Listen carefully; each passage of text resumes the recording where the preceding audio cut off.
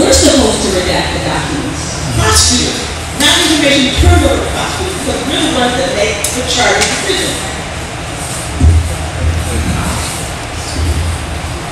And when we're doing an investigation, you know, I think my 5-year-old son will tell you that there's nothing to investigate here.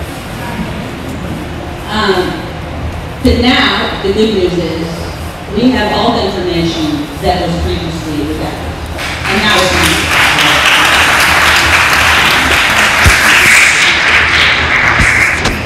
People ready.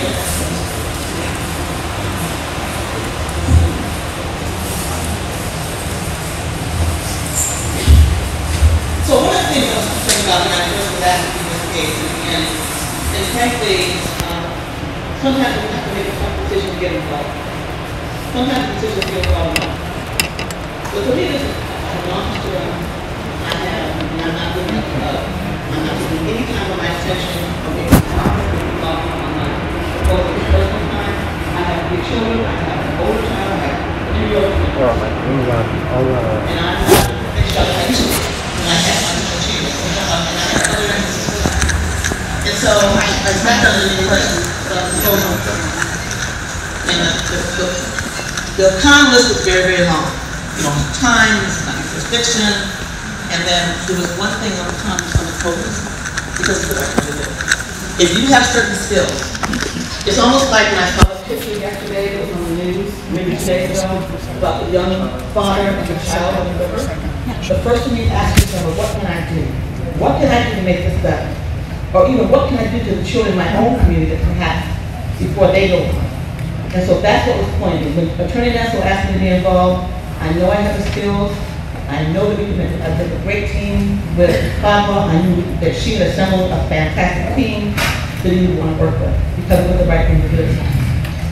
And so one of the things I was concerned about is I wanted to know was we been who had charged, who still was in their community examination. I know many of you have been at every court hearing, and I wanted to know about what I had heard about the people that had already taken pleas.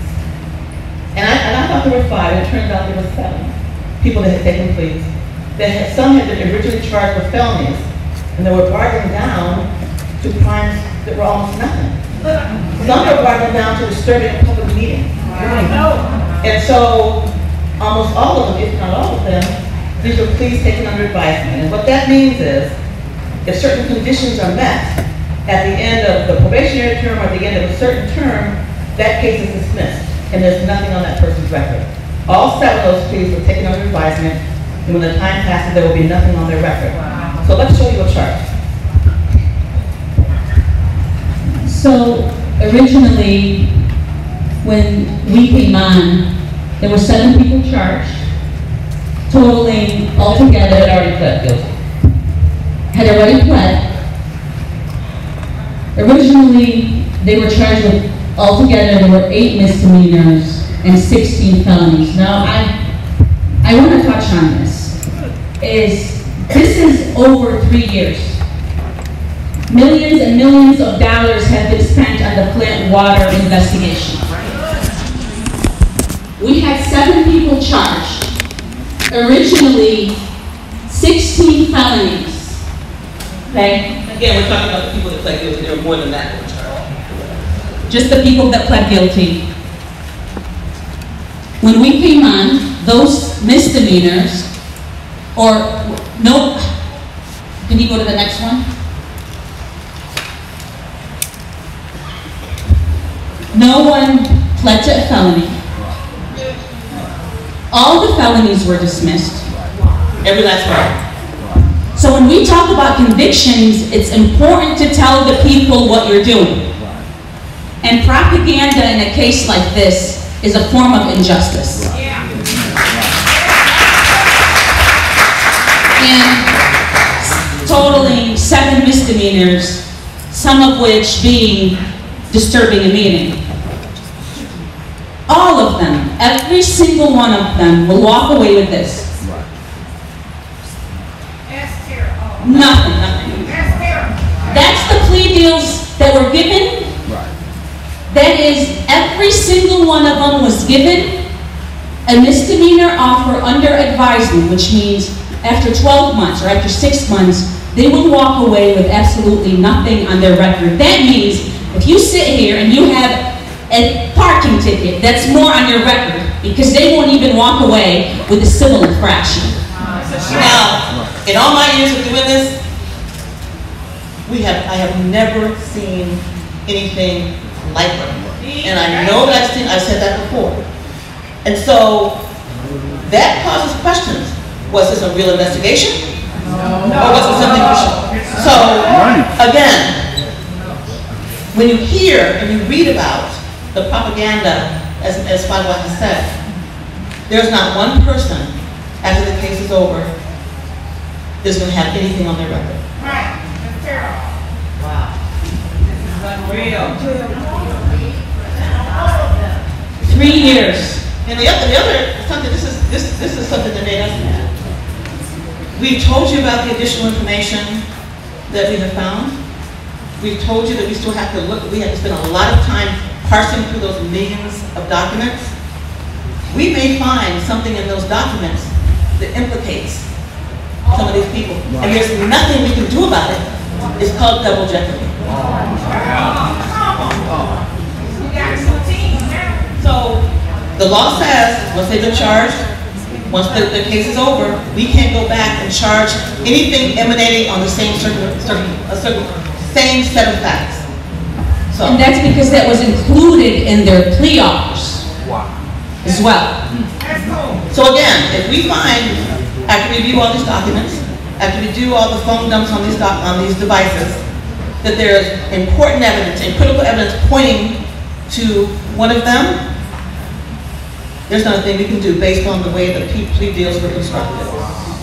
Who constructed the plea deals? And basically, we're going to get, I can't wait to hear from you. Basically, these plea deals literally said, in simple language, that once you pleaded this, even if we were to find anything else that had to do with Flint water, we can't bring charges on those 7. Now that leads us to the third concern that I had about when I was first asked to join this team. And I wanted to know why there had only been charges as it relates to 2 deaths. Yeah. I'm a criminal prosecutor. I have been doing murder cases for decades. I was on the bench in the Wayne County Circuit Court presiding over murder cases for decades. I lead an office that unfortunately does a lot of murder cases. So I wanted to know why those investigations had not been pursued. And so that's why I said earlier that we will leave, there's no preconceived notion. All we're going to do is act on the facts and evidence that we have. Wherever it leads, it leads. Whoever it leads to, it leads to. But again, we can't touch these 7.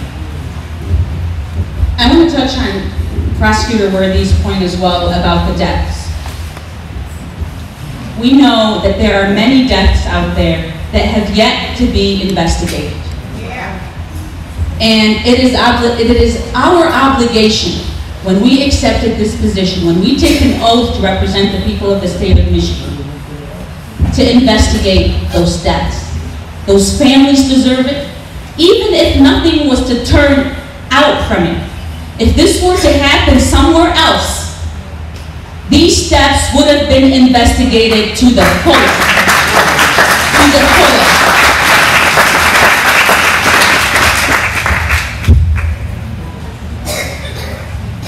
I think that's the last slide that we have in terms of the, is there, you want to talk about what's next? Yep. The next one. So what comes next? We have alluded to it many times before. We have to go through all the evidence that we found. and I feel like I'm being repetitive, we have to go through all the phone dumps. We have to flashback each and every one of those documents, and we have to continue the investigation. There is a lot of work to be done, and we could not, in good conscience, continue on the cases where there have been no guilty pleas, even the cases that have been in progress. We could not continue when we knew we had everything we had. It would be ethically improper. We would be risking our licenses if we had evidence and we did not follow through. So we have an incredible amount of work to do. There's an incredible amount of investigation that has to be had, and these lawyers have been working nonstop to make sure this is being done. So even as Fadwa said earlier, even the little bit of evidence we've had a chance to look at after the search warrants been done have given us pause, and we know that we made the right decision to terminate the cases without prejudice. And what without prejudice means, it means we can bring it back at any time. And it means no one is off the hook. It means that no one that we have something to do with is off the hook. Those 7 was prior to this team. Yes, absolutely. So those 7, but the cases that we dismissed, no one is off the hook. In fact, we have a lot of evidence to go through. If those cases would have went to trial prior to us going through the evidence, then we would have ran into double jeopardy issues. And also we need to make clear too, and I think we've already said it, but it bears repeating again. We are ministers of justice, and so the cases that were dismissed without prejudice, it may be that we can find no evidence on some of those people. It may be we find more evidence on some of those people. We just don't know, because we have to go through the evidence that we have, and I'm sure more evidence we may potentially get. And quite frankly, we have a team of career prosecutors, hardworking individuals, investigators, and we just don't trust what's been given to us anymore. And we will not take anyone's word for this. We made the decision to pursue all the evidence. If at any point in time something comes to our attention that we need to execute another search warrant, be where it may, we will.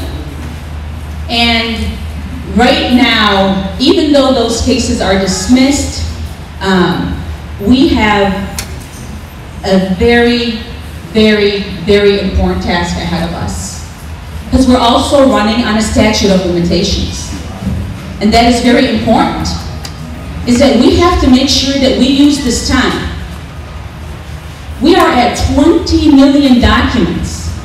Remember, Prosecutor Worthy said that each document could be 1,000 pages, 100 pages, or 10 pages. Documents are different than pages. We are at 20 million documents. When we came in for 3 years, they were dealing with 1.5 million pages.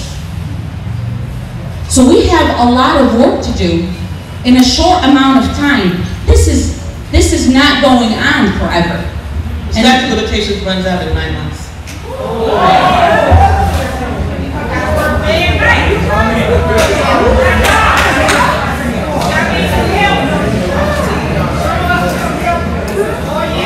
And we need the help. So that is why, and we are not saying this to inflame anybody. Again, we're not saying this to talk about anybody. We're telling you that this is what the law tells us. Most crimes have statute of limitations. That is why it's so important from the very beginning to make sure before you start charging folks that you have a proper investigation, so your back is not against the wall when it comes to the statute of limitation. But we're going to get it done.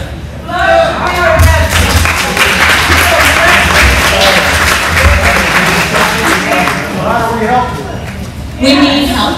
And this is honestly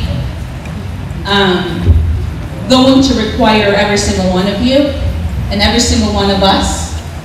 And we're willing to do it, and quite frankly, the city and the people of Flint deserve it. Yes, we have a short amount of time. They've wasted 3 years for zero, for nothing. And I see some of you guys with binders, with notebooks.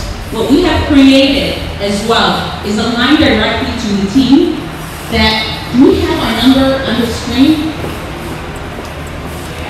So if you have a pen, if you have your phones, or you can take a picture, or this is directly on our website at the Attorney General's office as well.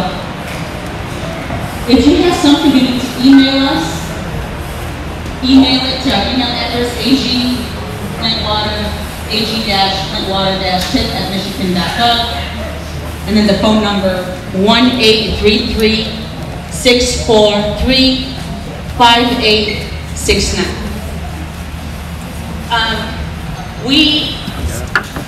Is it 68? Well, I'm sorry, 5468. 5468.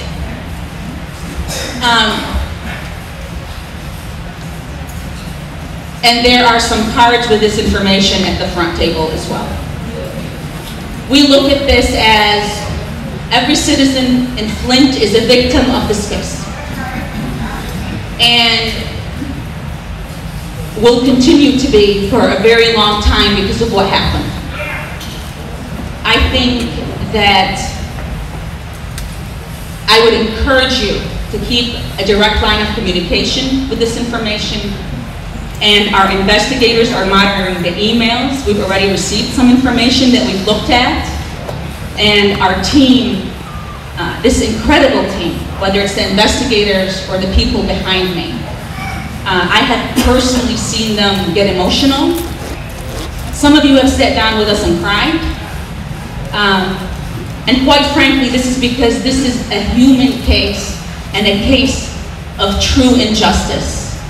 But I assure you that you have a team working day in and day out to make sure that anyone responsible, or we can prove criminally responsible, had anything to do criminally with the Flint water crisis That can be proven in court.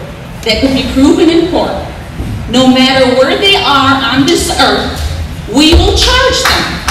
So, just to make sure, again, we will take the evidence where it leads us. We will charge when we can, and sometimes we won't be able to charge because we won't be able to prove it beyond a reasonable doubt. But what I can say, this team is fearless, they are hardworking, they are dedicated, and they aren't afraid of anything. So, they are all boots on the ground working on this day by day, and they're very, very committed to you and to this case. Now, we won't be able to answer any questions about what's contained in any of these documents, about what's on this phone. We can't talk about the investigation. We've talked about the process with you. What we've tried to explain is why we had to do what we did. But we won't be able to answer any questions about the sum and substance of what's contained and how we are going in that part of the investigation. But we will get it done. We will make the right and just decision at the end of our investigation.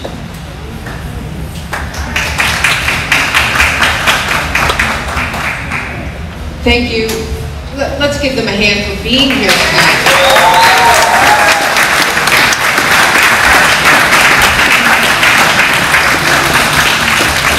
So again, we're going to start to take questions. Some of you filled out cards in the back.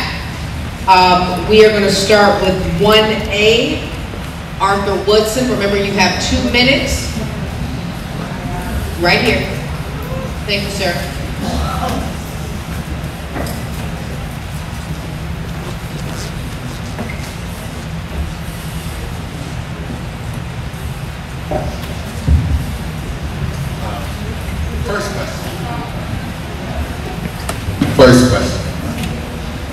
First question is, from what I heard, and I was at every trial, except one, and what I saw at the trial, Dr. Laura Sullivan stand, it sounded like things was going right. And what I see here today really pisses me off.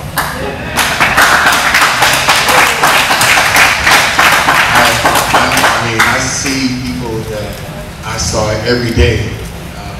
I thought I was one of the lawyers. I really trusted Todd Flood. He came down here, I advocated for Todd Flood. When I heard the plea deal with Leanne Schechter Smith, that she would not be charged if anything else is found, just to think that they got less time poisoning over 98,000 people than somebody still a slice of pizza. People are done. My cousin died. My aunt died. My friend died. And to know that Todd Flood, who I advocated for when people were saying things, has really, truly upset me and have me at the point to where I have PTSD. And, you know, it's hard to trust. But what I heard here today, and y'all being totally honest, have me feeling that you all are working for the people, because you have done something that no one else has done. You came here along with the press and told us at the same time with the press what is going on. That means a lot to me, and it makes me feel like I am part of the recovery. So my question to you, and from what I heard, is there a cover-up of the cover-up? Right. All I can really say to answer that question, and thank you for your remarks, is whatever we find, we're going to let the facts and evidence lead us. So we can't make any pronouncements about who was responsible for what, because of all the other evidence that's out there, if we don't know what we have yet fully. And so what we can say to you fully and completely is we are going to let the facts and evidence be our guide as to what we charge and who we don't. 2A, Ray Hall.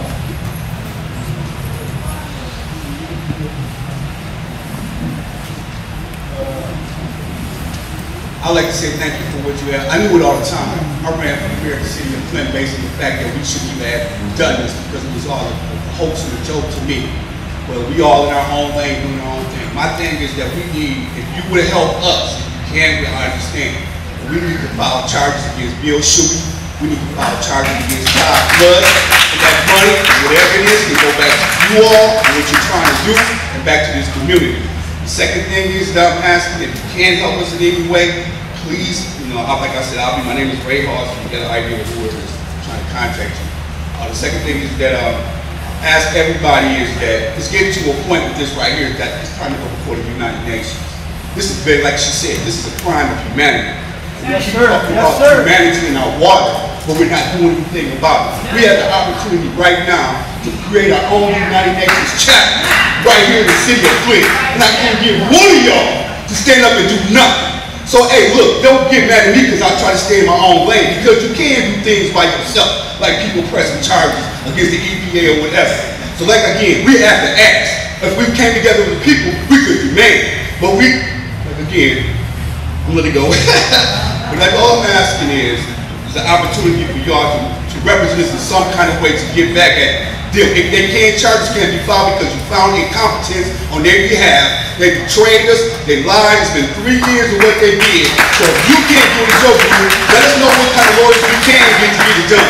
Because they can be sued and prosecuted. You just said. I believe it's Sarah Scott.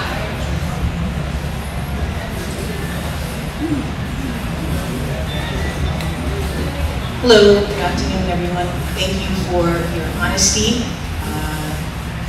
You know, so many questions, but what I'd like to ask is, you know, I come in and out of the community to help, and I want to ask, first off, how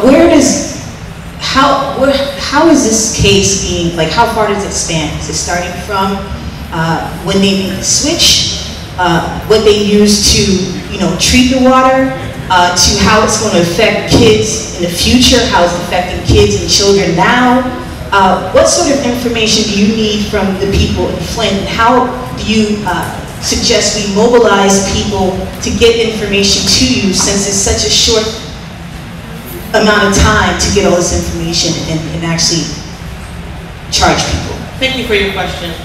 The best I can say for you right now is if you have information for us, to contact us via this number, and we'll certainly review the material that you have, if you have any material. But again, we can't tell you where this is going to lead. We can't tell you where it's going to go. Just like in any criminal investigation that we do on any case. We have to let the documents that we have, the physical evidence we have, the witness testimony, whatever we have collected as a part of this investigation, tell us where we need to go. And we will follow each and every lead where it takes us. That's what an investigation does. And so we're going to be complete and we're going to be thorough. I know we've got to move with a pace a little bit quicker than we should have to, but we're going to get it done. And that's, I hate to keep on saying that, I know it's frustrating, but we have to let the evidence that we have lead us. And that'll tell us who we can charge and where we can go. That's the best answer I can give you, I'm sorry. Bob Maggot, and followed by Mel.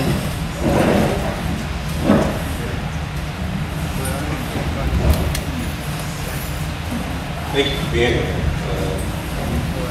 I wasn't really sure what I was going to ask when I came here today, and the information you gave us so much more I can think to ask. One thing I'm sure people do want to know is truly what kind of ramifications could come to flood or others involved in mishandling of this case as far as losing your license to carbon. Is that a realm of possibility? We're just here on the criminal investigation. That's what our scope and what our jurisdiction is. Sure. And so that's what we're speaking to. And based on everything that we told you, that we're going to make another question that or thing that maybe I thought to ask about was, we've certainly heard about Legionella and lead.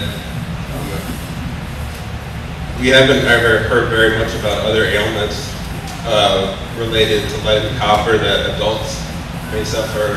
I was diagnosed with kidney failure. Are there the same kinds of cluster studies that Dr. Mona did to show the lead that Health and Human Services may have done? Would your evidence show suppression of an effort to have that kind of research? We don't know. That would be the kind of thing we could look at. We look at all of that. Wherever, and I'm sounding like a broken record, but wherever the evidence is, we will follow. We will follow.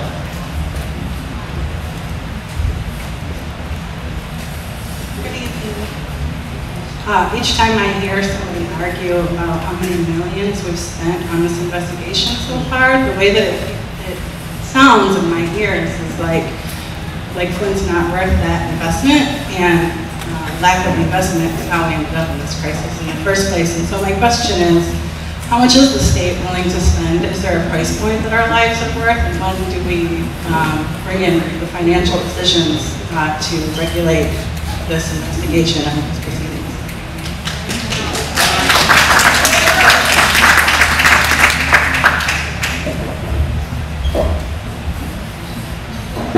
That's a great question in terms of the investment in the investigation itself. We do not control how much money is put into this investigation. That's something that comes from the state itself, from the governor's office and the legislature. So it is very important, one, that they fund this. They funded it for 3 years. What we have to make sure are those funds are being used to conduct a thorough investigation, and that nobody is benefiting off of those funds but the people of Flint and this investigation. But in terms of the actual funding itself, that is not in our realm. I have a quick question to follow up on that. It's apparent by what you've shown that the money, how much was spent in that 3 years with no real convictions? Do we know the amount?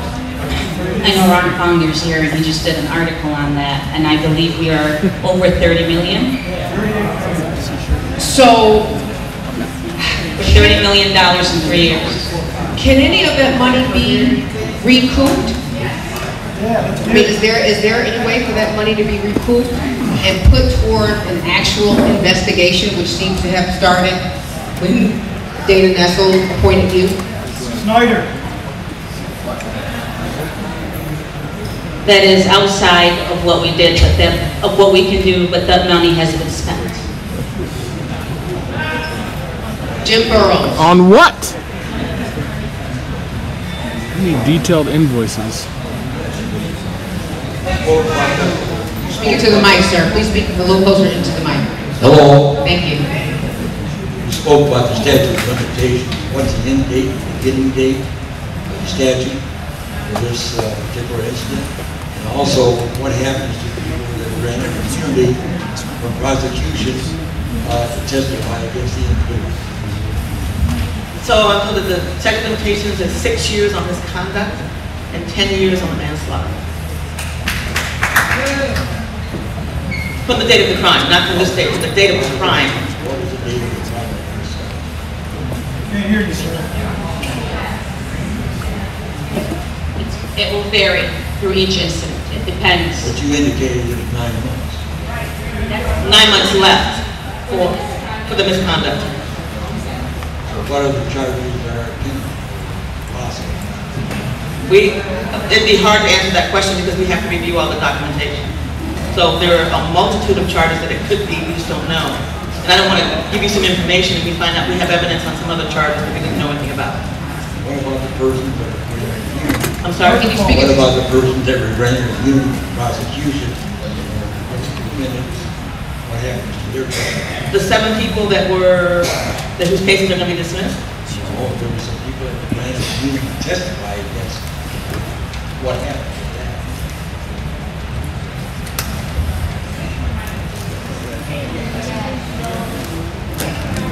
He said there were people who were granted immunity to testify. What will happen to them?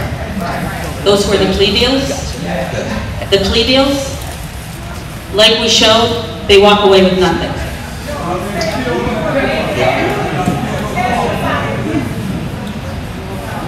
They didn't work. We are not aware of different immunity. Yeah, we have to, one of the things that's puzzling to us is we hear a lot of chatter about who was granted immunity, who wasn't. But there are certain legal procedures that have to be followed for that immunity to actually be granted. And we don't have any documented evidence so far that the statute was followed. So in other words, the people that are granted immunity, For example, negated at this point? We just don't know yet, so we have to look at what we have. What's supposed to happen when you grant someone immunity is just supposed to be what's called a proffer that's made. Even with plea deal. They have to be in writing, and it's supposed to set out exactly what that person's going to testify to before, let me give in my office. If one of my prosecutors comes to me and says, I need testimony from this particular person, I don't want to speak specifically on this investigation. So if someone comes to me and says, I want this person to be granted immunity because they're going to help our case and they're going to testify and give us all the information that they have, without which we will not have a successful prosecution on the person that we really want to be able to prosecute. We sit down with them, their lawyer, we know what they're going to say, it's committed to a written document that all parties sign, it's filed with the judge, and then we know what that person's going to say. And if they don't make out what they say they're going to do with this written document, if they don't cooperate or they don't show up in court, then we can bring the charges, we can possibly bring charges against them that we normally maybe not would have done. So it depends. We are not aware at this point in time of any written proffers that were done in this case. All right, thank you. Thank you, sir. Lavanzella Jones. Hi, how are you? My question is, the AG shooting said that Snyder could not be charged after he retired. Did he get immunity? Or are you guys have him on your list as one of the people that you're looking at? Regardless, I'm not saying, you gotta answer that question, I'm not saying that. But if he ain't on the list, you guys might as well go home. And again, we will take the evidence exactly where it takes us.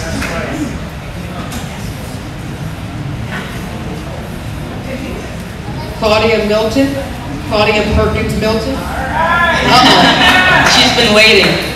Well, actually, I think that you are pretty intelligent people. And first of all, I'm going to talk about the redacted thing you were talking about. I saw all those things blotted out, but is there any way you can get information off of their, say they erased their information that was pertinent to the case? Can you recover that in any kind of way? Millions of dollars. If something was deleted, you mean? Yeah. Because it's obvious that they hid some pertinent information. That's the first thing on my mind.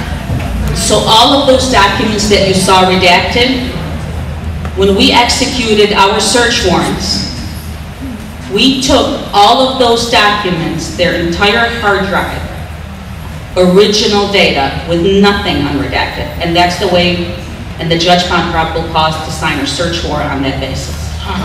So we know they hid a lot of stuff. We already know that. And we're some pretty smart bunch too. And let me tell you about us. You see all these shirts? Yes. We're the Democracy Defense League, so we've been on boots on the ground from day one. We have gone from the White House to the outhouse, trust me. And we have marched and fought, and we're not the only ones that got poisoned in the state, in the United States. But we know that the focal point is on us. Now it's a lot of criminality just off the top of your head in this thing, and it stinks. This young man right here, turn around, baby, turn around for you. This is my little cousin. Sincere was on the cover of Time magazine. That's my cousin. My nephew was on CNN. He was the highest dead count in Genesee County. I broke out.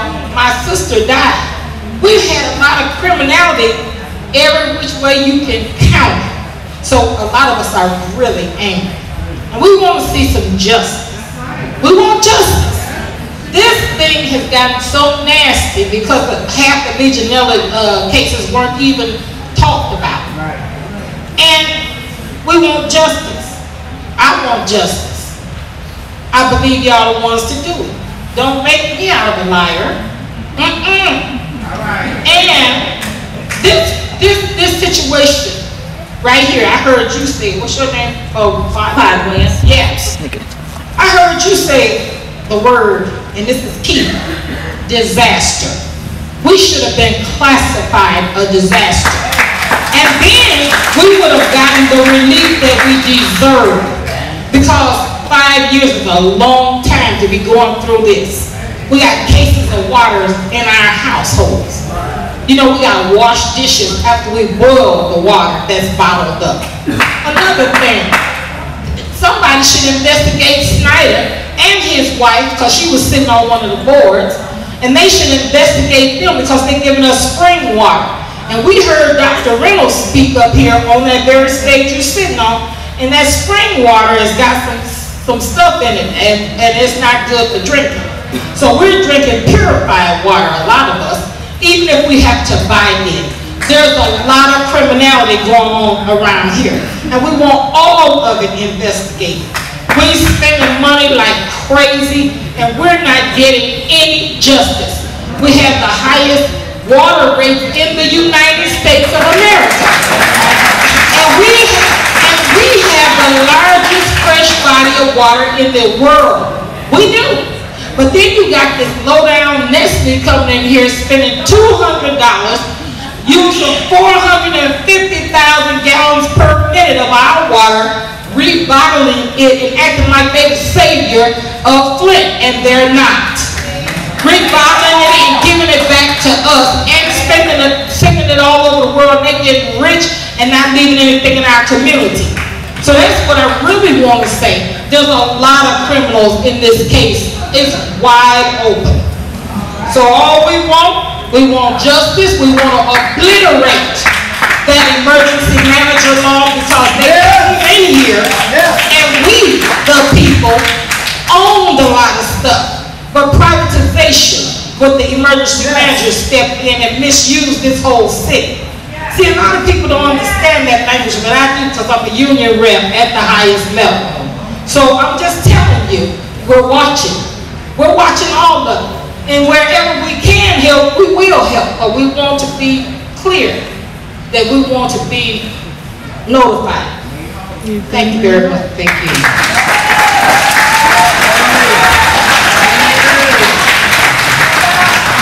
Laura McIntyre. Thank you very much. I'm with that group there. And we have been around even before the water crisis, investigating the financial emergency manager and other things that led up to this point. And we've come together as a group with a list of questions that we're trying to get to ask, and I've been tasked with the top one. At least I'm the first one to come and ask this. It has two components to it, and it's a little less, I guess, important than what Claudia was talking about, but sure is. I'm really glad to see, and we're grateful to hear your explanation for the charges. We're not, I mean, as you know, we're not stupid. We figured out probably what your tactics were and kind of why you were doing what you were doing to dismiss the charges without prejudice. We understood that, and exculpatory evidence and some other stuff too. I'm glad to see that there's an email and a phone line. But the question is, do you not realize how it felt when you released to the press dropping the charges without coming here first, without any kind of communication?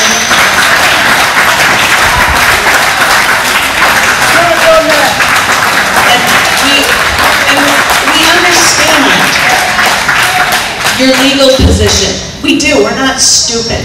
But you could have at least, the very least, have said, we're going to be doing something, we can't talk about it. Right. You know, just any kind of acknowledgement that we exist before going to the press, and then waiting 15 days to have this meeting. Why was there that span of time with radio silence? It just kills us. It really hurt. You really did a lot to destroy a lot of trust, and you need us on our side, on your side. We need you on our side. We need to be together as a team. You've got to do something to repair that trust of making that announcement without having the communication. You've got to understand the PTSD that we have from not being in communication when people are making decisions, especially big important ones for this. The second, with your permission, please, the second component to that, in terms of breaking our trust or jeopardizing some of that trust that we need to move, that you need to address, to answer to all of us so that we can move forward. And Prosecutor Worthy, I hope you'll forgive some of the bluntness of my remarks because I think they're addressed a little bit directly to you. There are a lot of people in this community that do not trust you, that have very big issues with you as a prosecutor. And personally, myself, I feel so, I have to just say, I'm so upset with your role in Sulatu Salama Ra's case, shackling a pregnant woman, having her give birth, incarcerated, shackled like a, you know, I'm getting choked up just thinking about it, and I promised people that I would look you in the eye and bring that case up because it's unconscionable. I know that it's not just you, you're on a team, but your role in it is, I don't think I'm ever going to get over that. It's going to destroy my trust. No, that's me personally. Now, for the community in general, that combined with other things, the question is, why were you picked out of all the attorneys in the United States, in the world? I mean, this is, and it's not just me asking this question, so please forgive me for being direct and blunt. But that is the question, and we would really like an answer to that because we're really struggling with those things. Thank you. I'll answer the second question first. And I know the case you're talking about, and I don't know if people realize that that was a jury trial. It wasn't a judge trial. We made charging decisions based on the evidence that we have. And it was us, after we found out the medical condition, that contacted the defense lawyer, and together we came up with a resolution, or a stipulation, an agreement, to go to the judge and ask if she can be released. Because we had documentation of any kind of medical issues. And that was turned down by the judge. So we did everything that we could to work with the defense attorney, and I think the defense attorney would back us up as well, to make sure that, and as you know, she later did get out and had to return because she was convicted by a jury of the charges and she was sentenced by a judge. And we did everything we can to work with the defense attorney during that process to make sure she was out for a period of time and she was medically ready to come back and serve her sentence. So we certainly issued the charges. We certainly took that case to trial. We think that the charges were valid. We presented the information to a jury, and it was a felonious assault. We presented that information to a jury, and they made that decision. When we found out, as I said, about the medical condition of the defendant, we did everything we could to try and get her out until she had her child. So you may not agree with me, and that's fine. That's fine. The reason we people disagree, but we know the evidence that we had. I don't know if you followed the trial at all. So there is a transcript of the trial if you're interested in that as well. And you disagree with us on that case, and we follow the law. And again, we took the extraordinary measure of contacting the defense ourselves and trying to make a solution that the judge couldn't accept.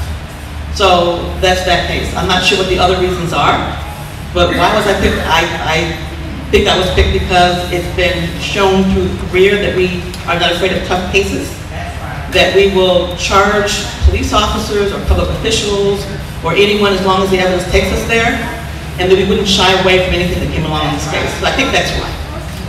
As far as this, don't ever, I have no problem with anyone sharing their feeling with me. I have no problem with anyone disagreeing with me. I respect the fact that you asked me that question. I will respect your opinion, and sometimes reasonable people can just disagree. So, unfortunately, when you have the job that I have, and when you do almost 20,000 felony cases a year, and misdemeanors and juveniles, there's going to be a case or two or three or four that you may not agree with.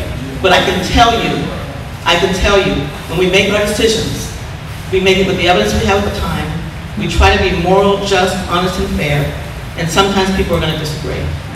So that's the best that we can do, but we will never back away from charging someone that we think should be charged who did something wrong that we can prove in court.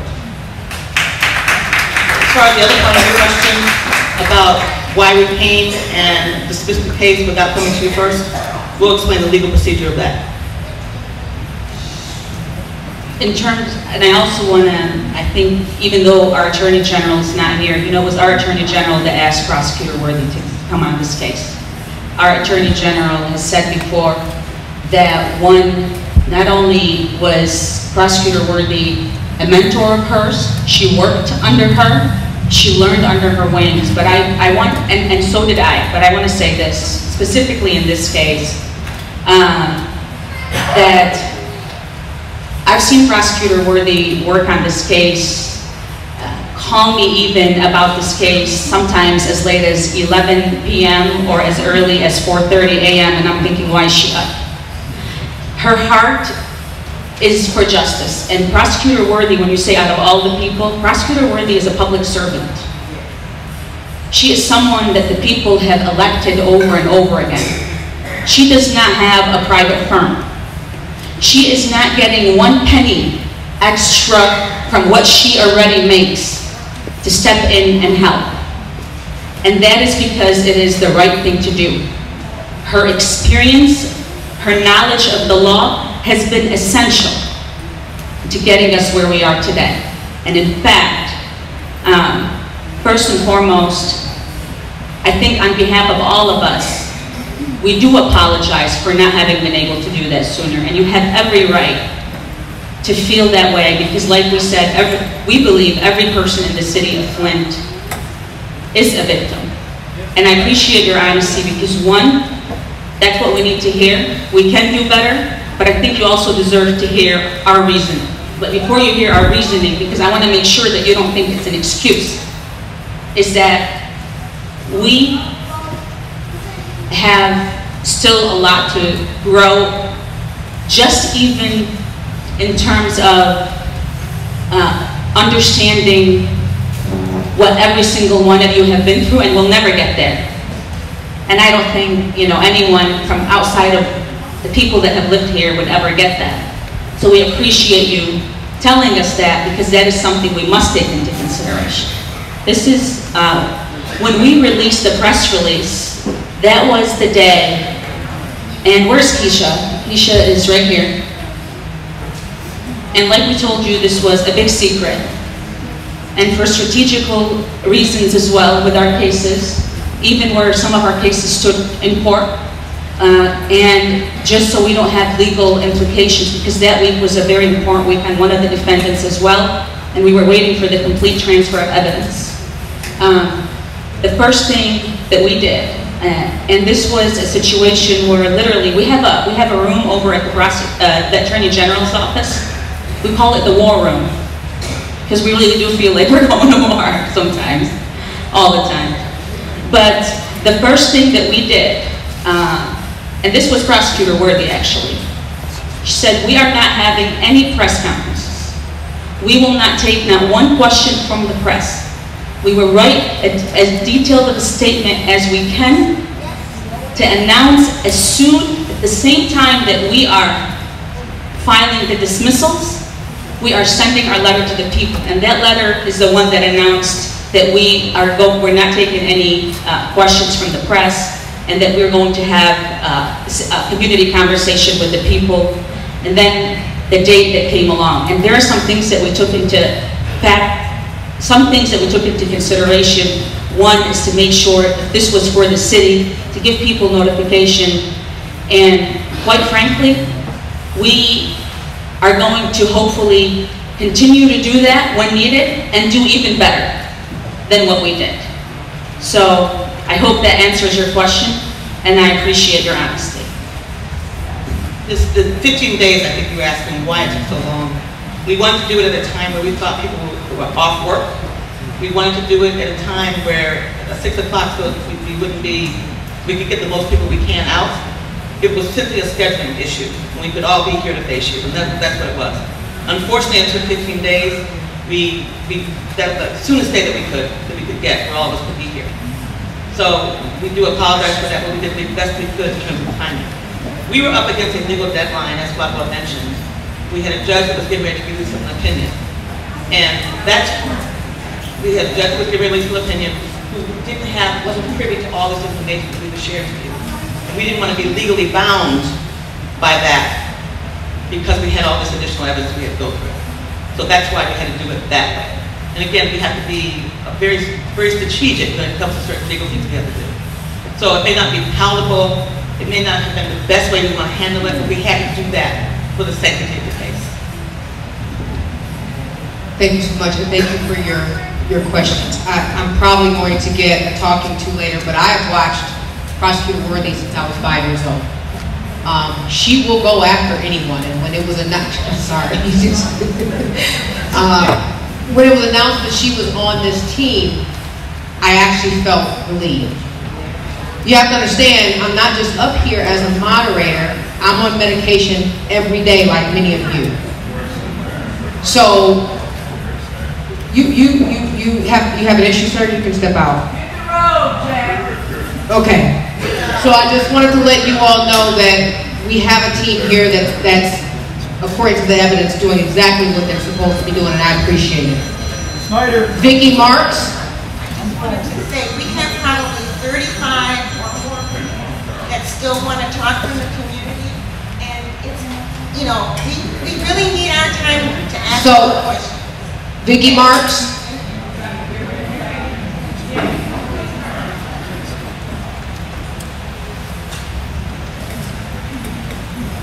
I'm also here with the Democracy Defense League, and one of the questions we came up with is we were wondering if the Attorney General's office is going to pursue an investigation and charges into the illegal bond issuance for the KWA,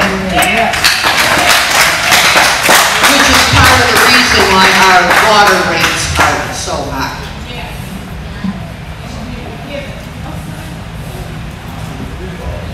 Even looked again, we are going to, wherever, we have a lot of documents to go through. And I can't sit here and tell you how many of those documents have to do with that particular aspect, I don't know. But if there's a prosecutable case in this investigation, we will charge it. You might want to pay special attention to Jeff Wright, Yes. Andy Dillon. We will, and we're going to say this over and over again, we will follow the evidence that we have. And we will charge based on the law. It doesn't matter who it is or who it isn't. Thank you. Jolena Freeman. Jolena Freeman.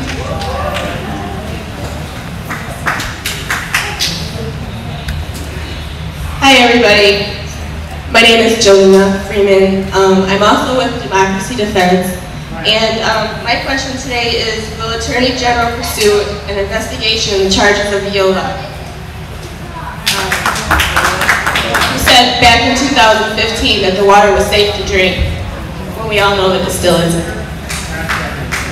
I think that goes again to, we are investigating the Flint water crisis as a whole. We're going to go where our investigation leads us in that time that we have, and we still have, we're not going to give you what you want to hear, because quite frankly, you've been told a lot of things. What we can tell you is what we've committed to, is that we're going to go through the evidence, and after going through the evidence, doing a thorough investigation, doing our job, doing what should have been done day one of this investigation, those who are criminally, who we can prove, are criminally responsible for what happened, Flint water crisis, will be charged. Mara Joyce, I'm sorry, I'm pronouncing that wrong, Campbell. Mary Joyce Campbell. Followed by R.L. Mitchell.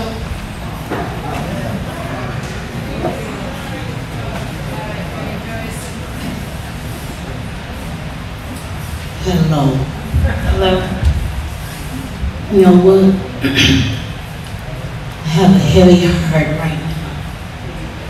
Heavy. It hurts. After I heard what you all have said to us, I cannot believe something like this can happen. You can't even believe it, but it did. It happened. And now you're going to tell us you're going to fix it? They couldn't fix it back then. It only started with not putting corrosion control in the water from the emergency manager and from Mr. Snyder. That's where it goes back to. Okay? I can't help it. I'm hurting. I don't have no aches. I don't have no pain. I came here to listen, and I just feel so sad that you got all this new stuff at you that was back in the day that you couldn't get. How did this happen in this year? How does this happen, everybody? How does it happen? I don't know how it happened. How could somebody hide stuff? How can they just do stuff that's somebody else's job? But they did it. How did it happen? Please, please tell me. Some heads are going to roll. That somebody is going to pay for all this murder, all this criminal activity. My heart is hurting. I'm sorry. It hurts. I cannot believe you found stuff in a basement. I can't believe stuff was redacted and you had to go and find it. Please tell me, how can this happen in 2019?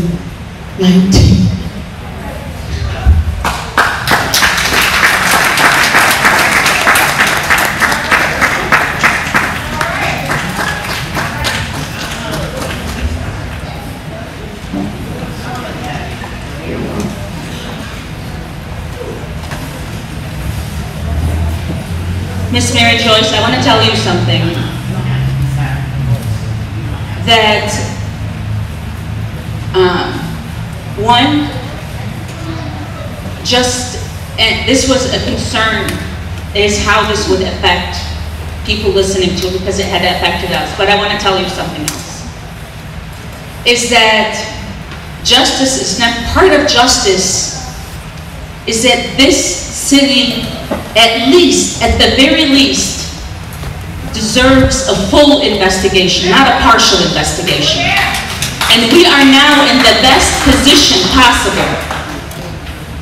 The best position possible, because we now have the most comprehensive body of evidence that we've never had. And that's hope. And that's justice that maybe at one point was not given or was not attainable, but we have it now. And that, to me, we cannot go back in time. But all we can do is keep doing what we're doing and keep going on this track, and hopefully keep honoring the oath that we took to serve the city. And we'll do everything we can to have your back.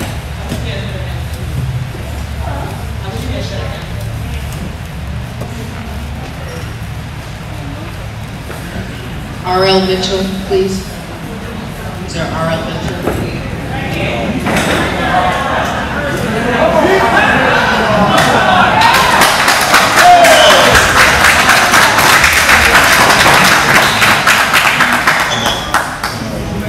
I can't hear you, so you gotta speak to the mic.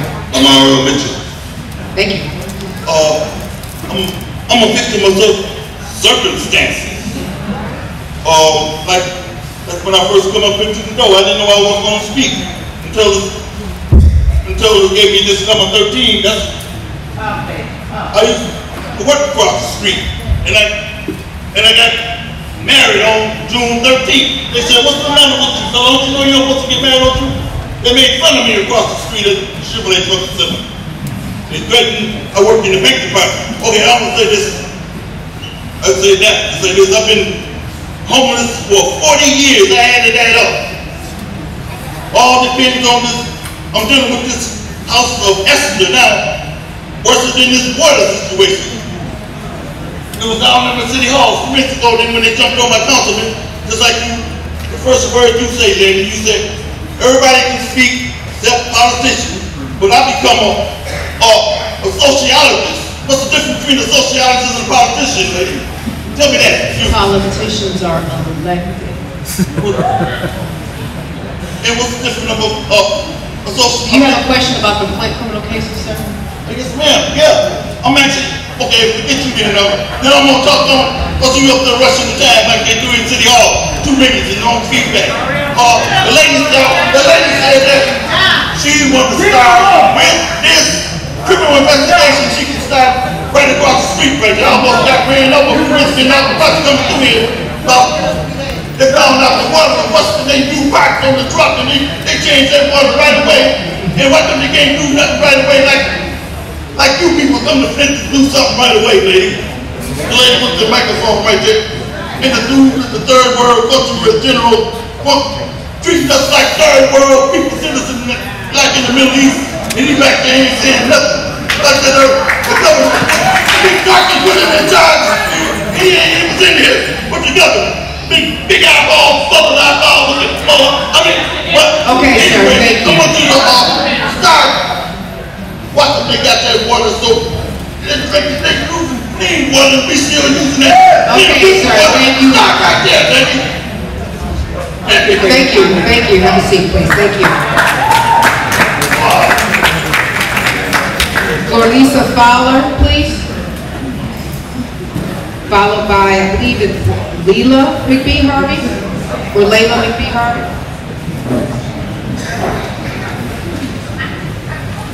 Hello, my name is Lisa Fowler. Sorry. Okay. My name is Lisa Fowler. I'm a resident, and this is my daughter. We've been involved with water crisis since the beginning, as many of the faces that I see here today. Including the elected officials that are not allowed to talk. Some of them marched with us, too, and we value their opinions. just as well. So you should ask us before you impose those kind of rules too. Exactly. You need to have more respect for our community. We feel disrespected by your team in some aspects. We have a hard time trusting, like Art said. We need you to ask us before you make those rules. You need to come to us if you want that trust. And I don't see it yet. Okay? Second of all, we have been hurt. And we recognize that. And I recognize everybody in here from Flint. In my speech right now, I want them to know that they matter. Their heart matters, their opinion matters, their lives matter. Okay? Second of all, I was involved with the first investigation as well, and I was interviewed. And I want to know why you still have, if they're so bad, why you still have one of their top investigators on your team? Jeff Splinko? Can you answer me that? Next, I don't think you have the capacity for justice that we need, and that's to go after Snyder. Rick Snyder. That's who we want. And unless you give it, you need to give this investigation up and give it to the feds so that they can go get him before our statute of limitations run out. Yes.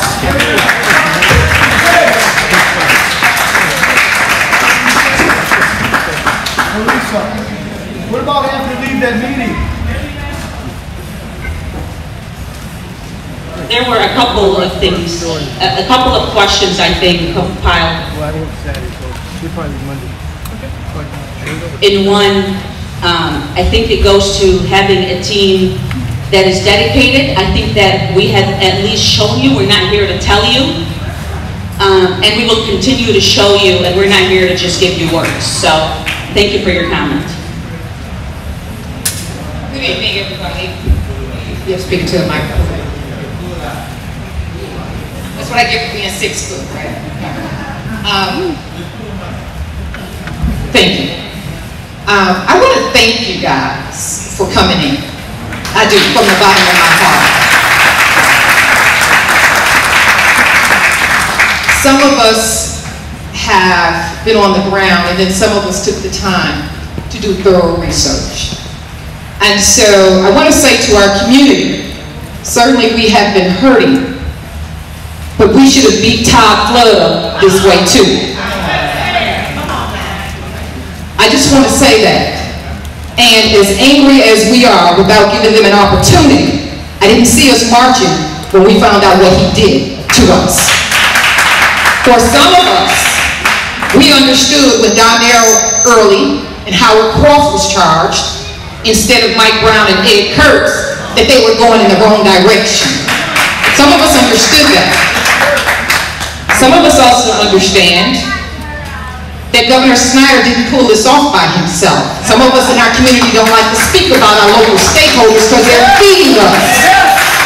If we're going to speak truth to power, let's talk about it.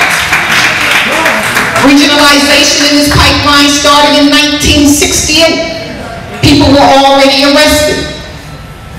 They brought it back in 2007. They gave it a name. And they went around and got 4 counties to join in 2010. That was before Governor Snyder was elected. This was a 3-tier heist. The state and the county was balancing their books off of our community. So if we're going to talk about it, let's talk about it.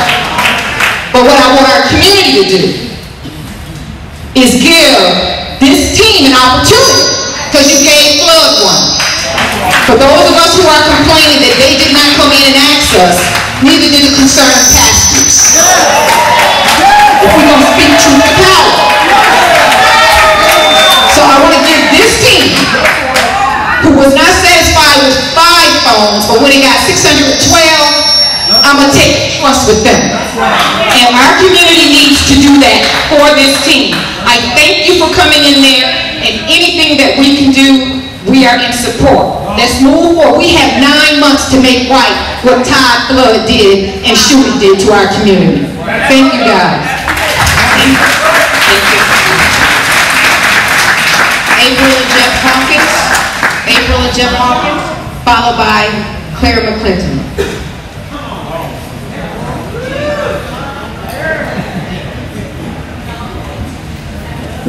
Good evening. Good evening. I first want to say thank you. Thank you so much for taking the time and really rolling with it. Thank you so much for getting 600 phones in the little time that you had, when they only had 5 for 3 years. I appreciate you because I know you're searching, I know you're getting the evidence, and I'm going to put my faith with you. Thank you.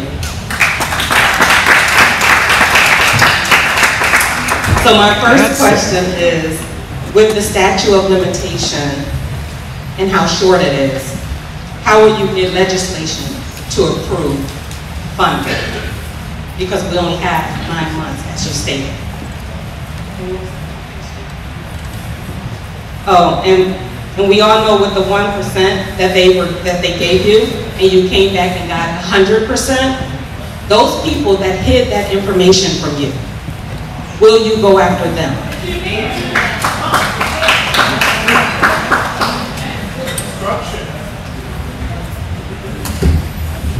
Thank you, April.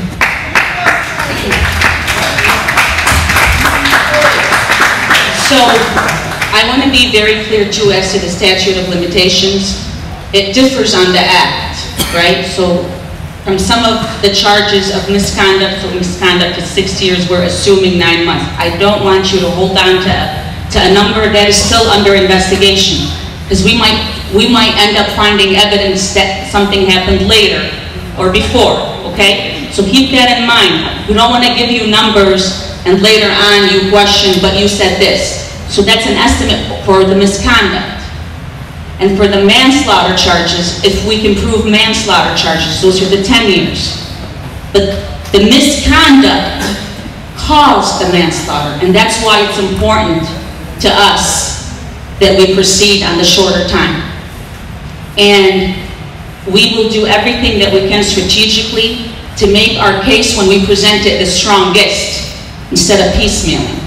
So, but in terms of that, we will keep you updated as to those statute of limitations. I think your second question was as to the investigation.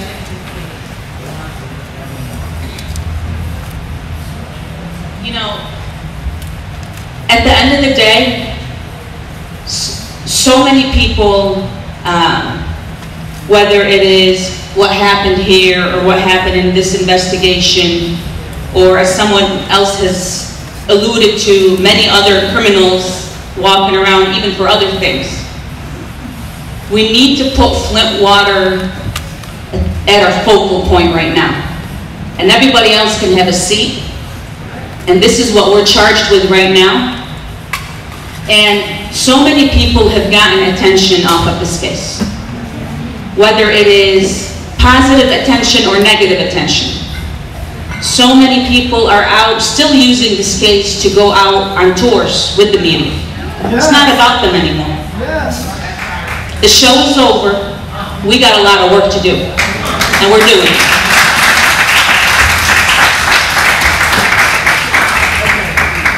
Ms. Claire. Well, thank you for the opportunity to ask questions. This news today is like being hit in the back of the head with a 2x4.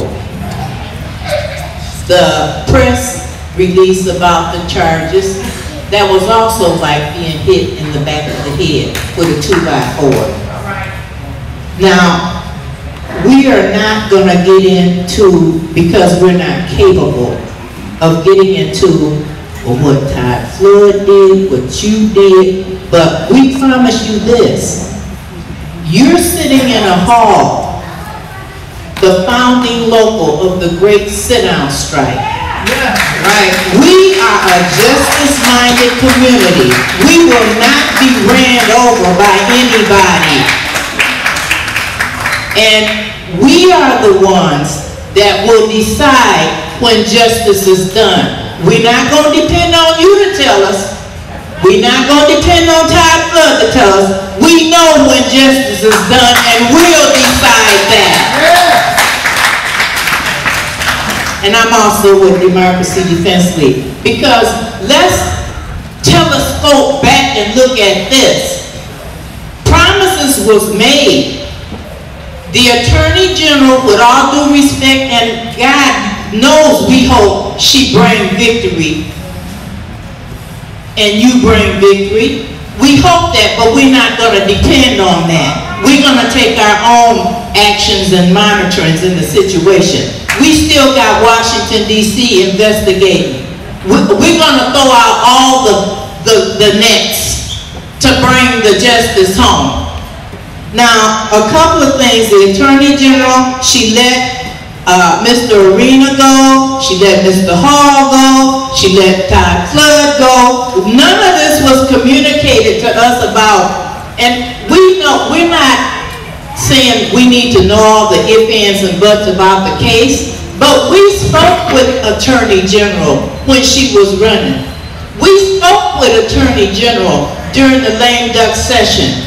We went to Lansing and fought for her to have the power for you to even do what you're doing today. We stood with her to keep the legislature from stripping her of her power. Now, there were other promises made by the administration. Return to the pods. We don't have those. Where the pods at? The Attorney General office just last week went to the Supreme Court to get summary judgment to drop a case of a mother and her child against 4 MDEQ people. What about dropping those doggone charges? Why are you dropping these charges? So we can settle our cases. So what I'm saying is to say, we appreciate you, we take you at your word, but at the same time, we are going to be holding you accountable, and unfortunately, you're going to get the rap of this city that we probably should have did with Todd Flood. And you're going to have to pay the price for that, because we will not give up. We will not back down. Thank you. Thank you. Thank you, Ms. Clinton. So I want to make something, those are very important questions. That first slide, the Attorney General in this case is not on the criminal cases. In terms of the firing of Andy Arena or anybody else on this case, the other name you mentioned as well, that was not a decision that the Attorney General herself, because she tasked us with leading this team. So that is not the Attorney General, okay? Yes, there were people that were terminated, and I specifically, Prosecutor Worthy is on with me on this one, every single one of these people behind me was told, anybody that I believe has jeopardized the integrity of this case and was not pursuing justice in the best interest of Flint has no room on this team and will continue to do so. Third, as to the case that you mentioned, that's a civil case. We can't talk about the civil cases because we don't know about them. There's that conflict wall. So we cannot answer anything as to the civil cases. Melissa Mays, followed by Laura Sullivan.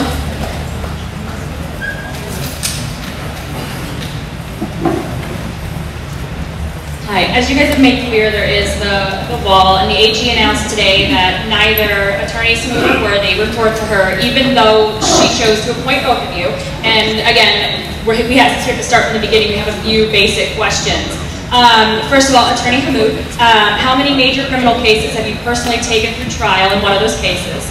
And Attorney Worthy, you guys were talking about the plea deals and how bad they were and everything. Have you ever made plea deals to get the convictions of more serious criminals?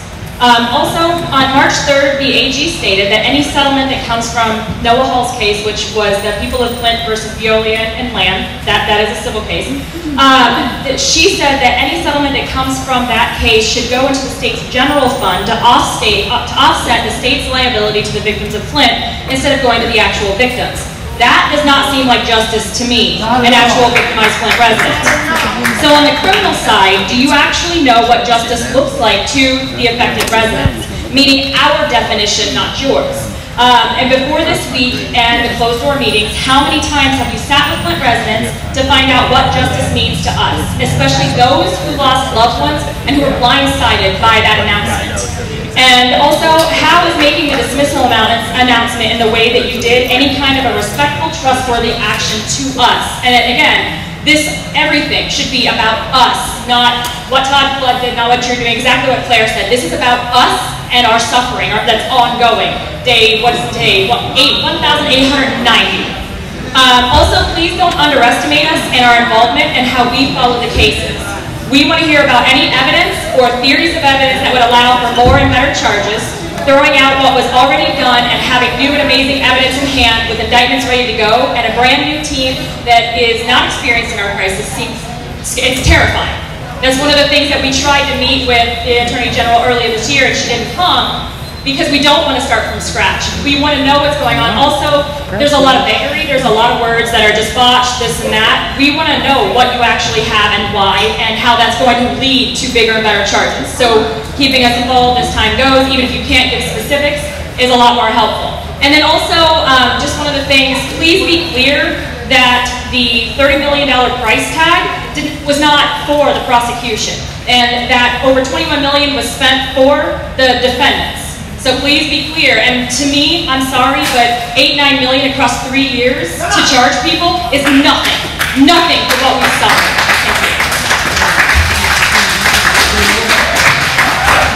If I can answer, 8-9 people to charge people and then walk away with nothing is a lot.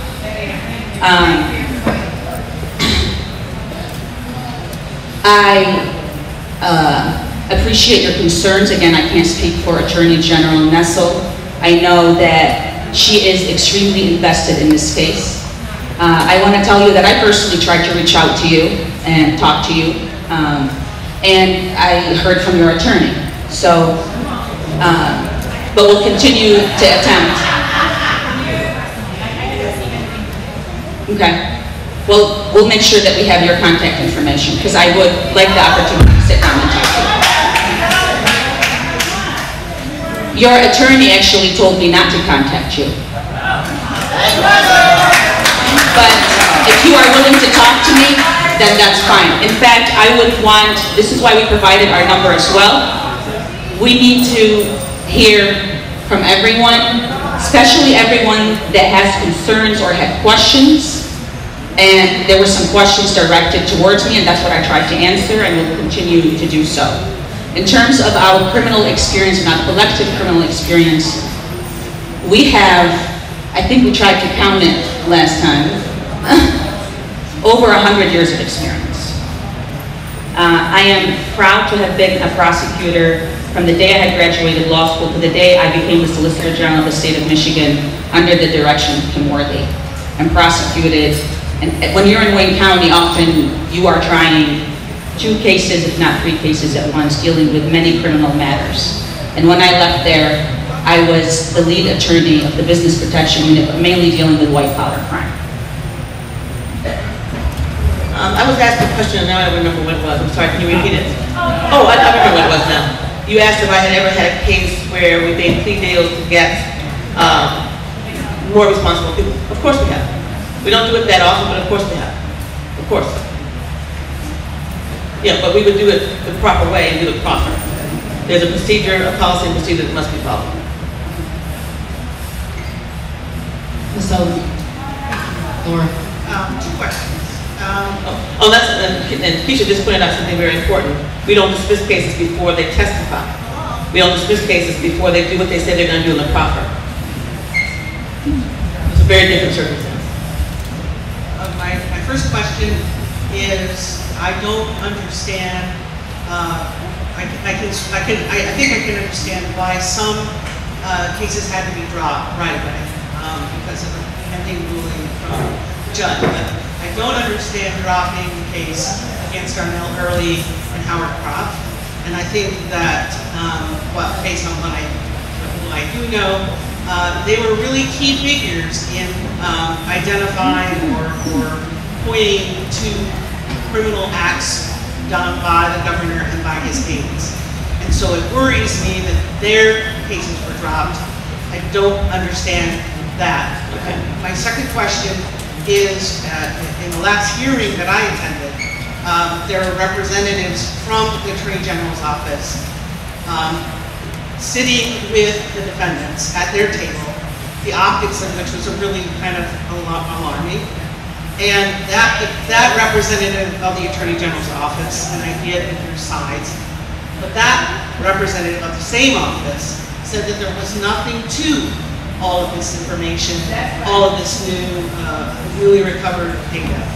That frightened me. What frightened me even more in that hearing was to hear that an investigator, a detective who was part of inventorying that information was a detective that I've been working with under Todd Flood, and so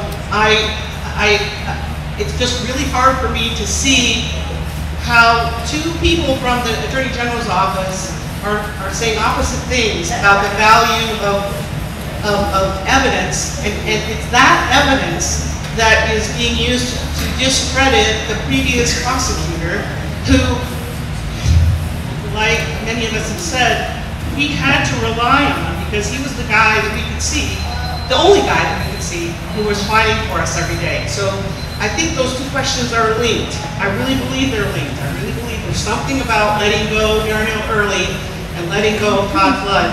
If there's not, I need to understand that there's not. All right, let me try to do a better job of explaining it to you. So you certainly deserve that. I can answer the question about the court. I can give that to Bob to answer. But we had to dismiss everything. Because when you get as much material as we were able to recover in the search warrant, over 600 physical documents, the phones and the laptops, etc., and also all of the information that's contained on those documents. Could be thousands and thousands and thousands of more pages of information. And then you have the almost 20 million documents that we recovered. We don't know what's in them. And once we go through them, there may be even more information about any particular defendant that was dismissed. We do a more robust investigation and maybe we bring more charges. I don't know what we're going to find, but it would be irresponsible to ignore all that evidence and then continue to go on with the charged cases. But in court, somebody from the Attorney General's office said that there was nothing there. I'm going to have to let her answer that because I think she was there and I wasn't. But again, we had to dismiss everything. It was the only ethical, moral, correct thing to do when you have all of this other evidence that has not been discovered. So another point that you touched on in the first question, that doesn't mean that those people the charges can't be brought or they can't be interviewed. And if any plea offers were to be given for testimony, it would have to go through the proper process. And we've had some real concerns with the process because recently, for example, we had to do the proper after somebody already took a plea, which was extremely concerning as prosecutors, and it's nothing like we've ever seen in that case. Second, first, it wasn't me that was sitting next to the defendant, right? Okay. Yes, clearly it was not. Clearly it was not.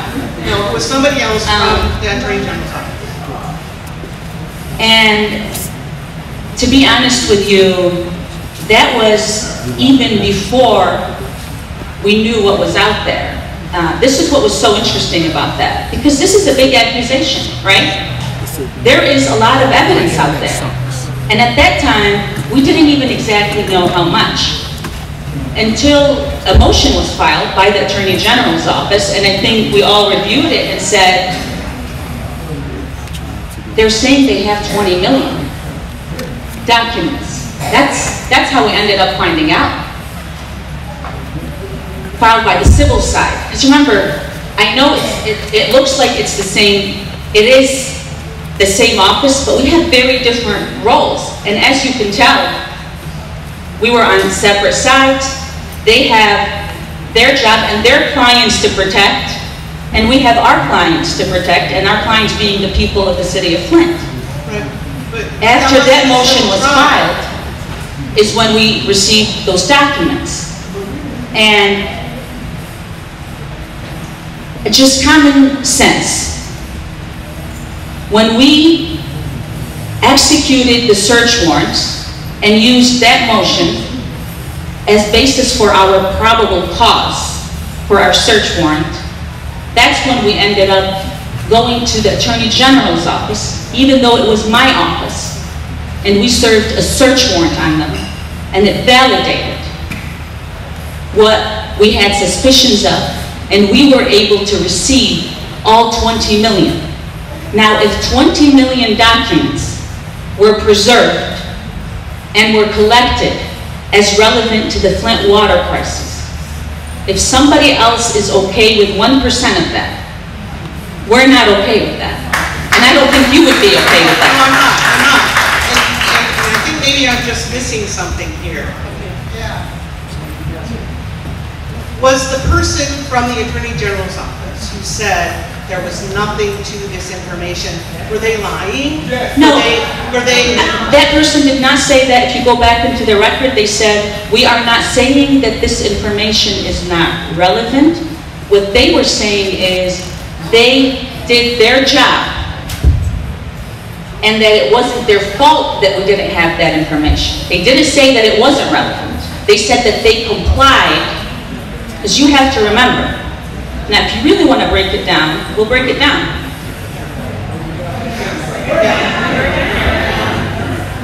Okay, let's break it down. So,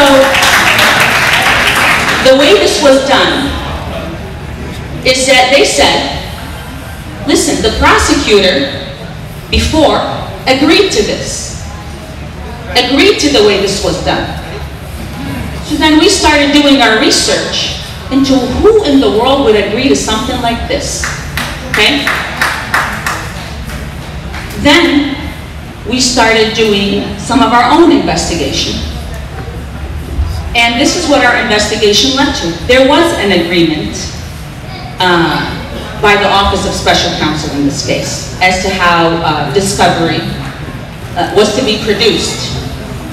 That agreement was signed by the former special counsel and was also signed by the attorney for former Governor Rick Snyder.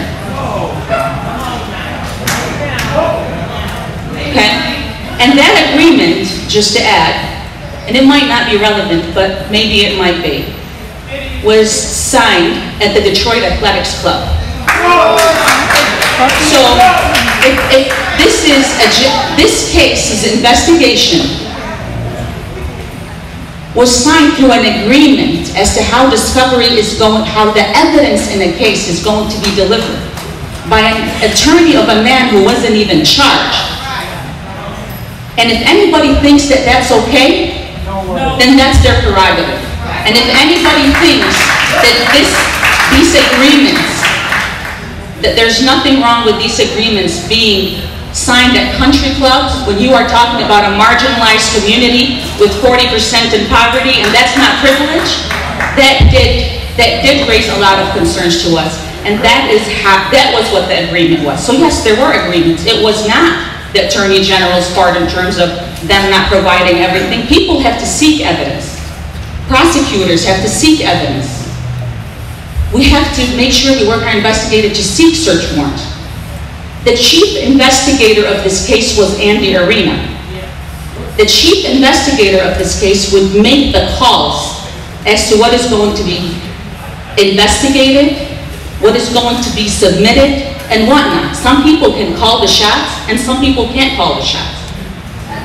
And common sense should tell you a lot more. I'll tell you this, I am extremely proud that the person that drafted our search warrants and has complained about discovery, or had concerns about discovery, is Jeff Sapinko. And him and his team have done an exceptional job, that we were able to recover in 1 month what was not recovered in 3 years. And for that, I commend every single one of them. And when somebody asks why some people are not on the team, we will keep on dropping people. That we're in the position to make decisions that involve this crisis and drop the ball over and over again, and we're still getting paid for it. Okay. And that's enough being real, though. I've been advised, we are over time, but we are going to take 2 more questions, okay? Come on! Let me finish. Please keep in mind that the team has agreed to stay after to speak with you. No, we gotta speak. Let us speak. Lindra Brown and Dorian Green. If they gotta go, let them go. You need to let us speak. Lindra Brown. Please. Who do you work for? Come on, man. Who do you work for? Don't do this to me. Who do you work for? We want to talk. We need to speak. You stay here, we'll stay here.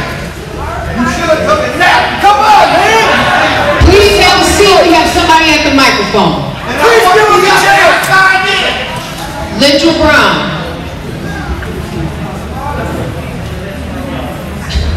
Lindra Brown. Come on, man. Dorian.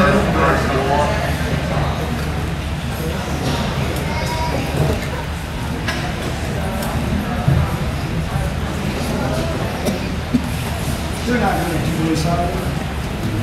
If y'all had to talk so long, we wouldn't even put our time in.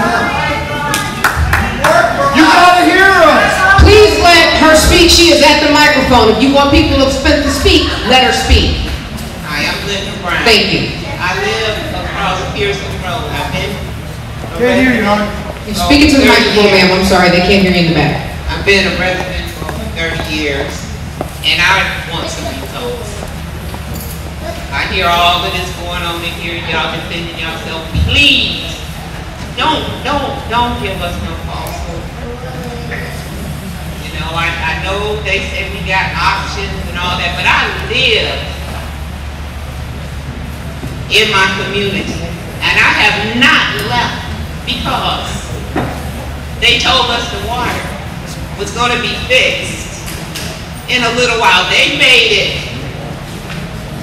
It's just a little glitch. We're here for over 5 years.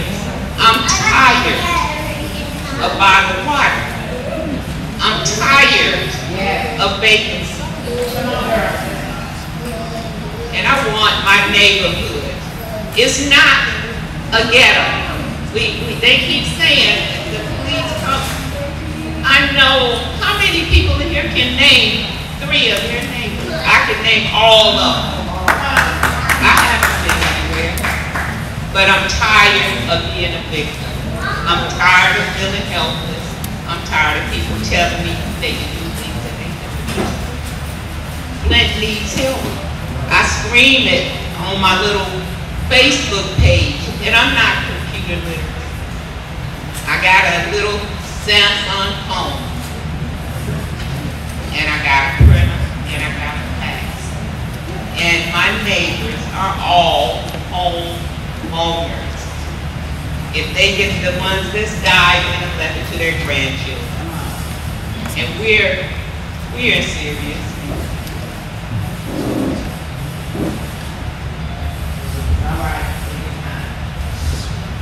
Please help the people living across Pearson Road, because money goes away from us.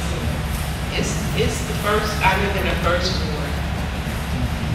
I love where I live because I know everybody there. I can't afford to leave, and even if I could right now, I don't think I would. But Flint needs help, and we don't need no alternative. Please, I give you. Thank you so much, ma'am. Last question, Jessica Matthews. Jessica Matthews. Richard Jones. You can't do this to us. You can't do this to us. All right. First thing I would like to say, I do appreciate y'all But if it wasn't for Eric Mays, a lot of these people wouldn't even been involved in it. He is more than an elected official. He's an activist. He's a street.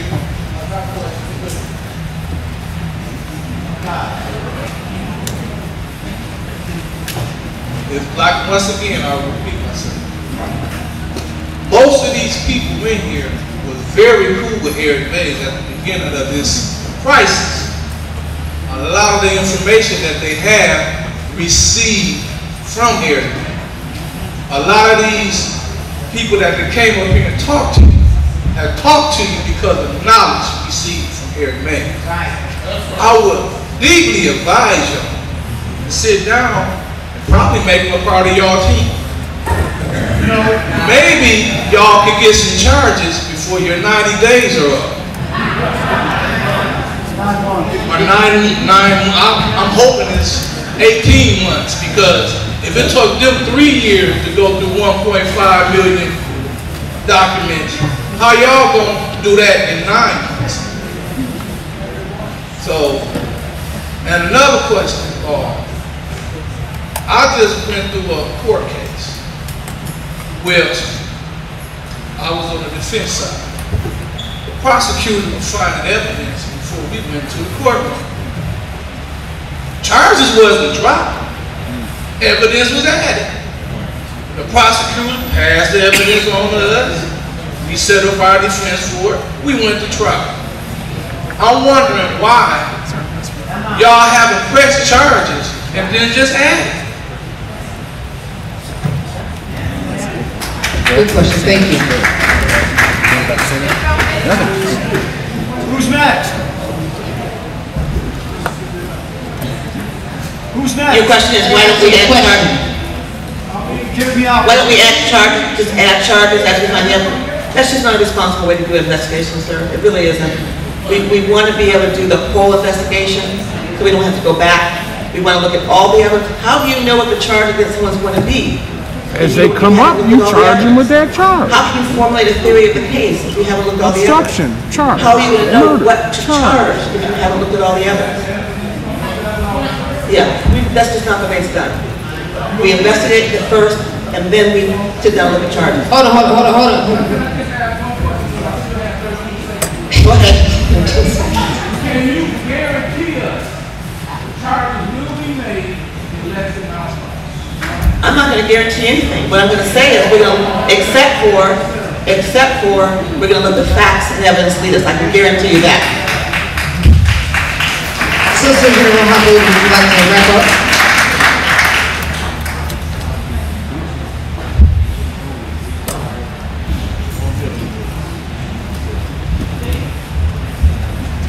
So like I said from the very beginning, we came here to listen. We came here to try to understand. I'm not even beginning to say that we can do it in a 2-hour and 15-minute period of time. We want to find a way to continue this dialogue.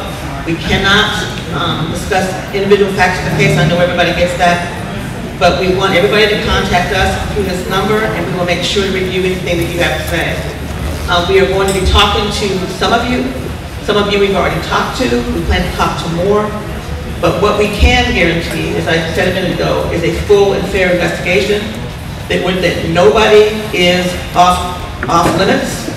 Whatever the facts tell us to do, we're going to do. Whatever the evidence tells us we're going to do, we're going to do. And we're going to get it done within the period of time that we have. And I just want to make clear, even though we are looking on the short side of things, the 9 months, there are other possible charges that could be out there after we review the evidence that gives us a long period of time. We are going to look at the deaths, we're going to look at everything that we can look at, and we're going to pay very, very close attention to what we have so we can issue the proper charges. Of that, I can guarantee.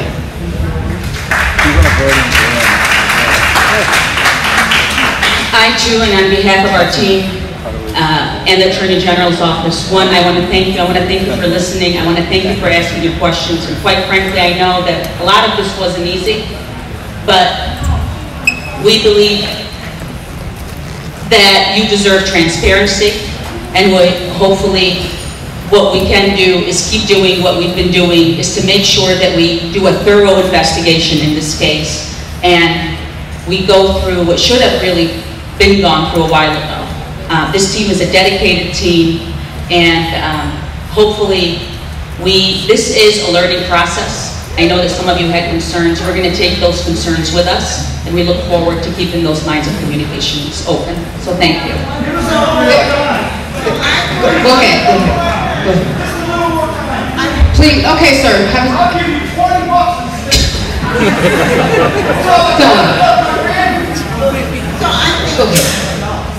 I think it's important for the city of Flint who sat here. Come up in the microphone, ma'am. I think it's really important for the city of Flint to know, for you to know that we sat with our issues for 5 years. Yes, ma'am. Yes, ma'am. We need to see you have a very good attitude when you come to Flint, to embrace us, to give us all the time we need. We feel that when you talk about money that's been spent, that's our money. We feel that this new administration, we don't know the difference yet between our Republicans and the Democrats, because we haven't seen it. The question is, how can we trust you when you look at the clock and say you want to leave?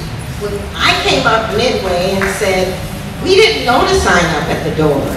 We want our elected officials to speak. When you come to Flint, we want to make up the rules. We don't want you to decide because you're on a higher level in your thinking. We want respect. How do we trust you? So, the 2-hour time limit was actually determined by the hall, which I believe was determined yesterday at that meeting as well. There is a time, let me finish talking.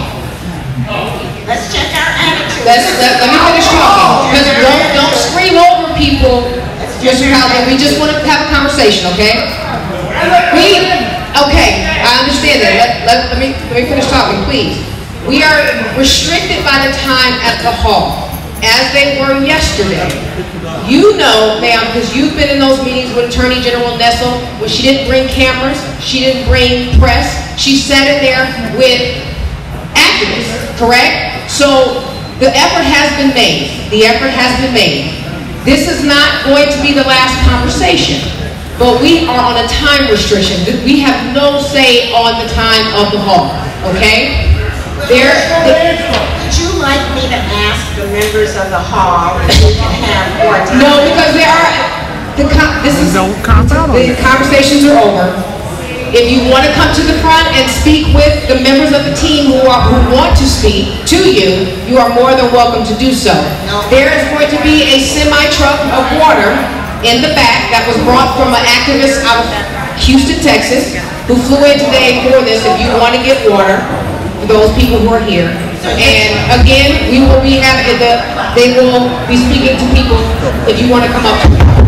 So you're talking over me, which is what you don't want us to do.